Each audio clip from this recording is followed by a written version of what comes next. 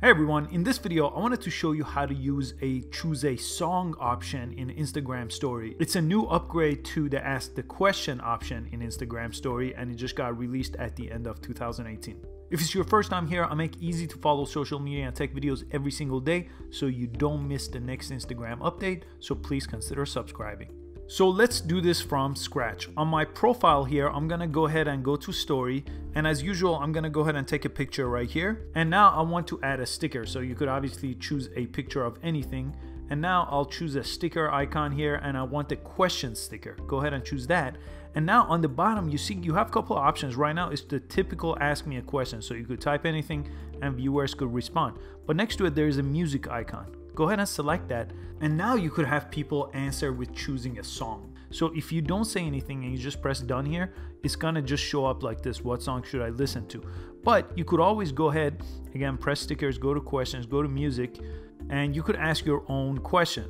And on top you have a color wheel, so you could go ahead and change the color depending on your background here. There are several colors available. Then when you're done, just press done. You could, as usual, go ahead and shape and resize this. You could add other stickers to it, and once you're done you could go ahead and share it to your story. So I'm just gonna go ahead and share it to my story. Then I want to show you how you respond to someone else that has posted something like that. So I'll just jump into a different account and I'll view that story here.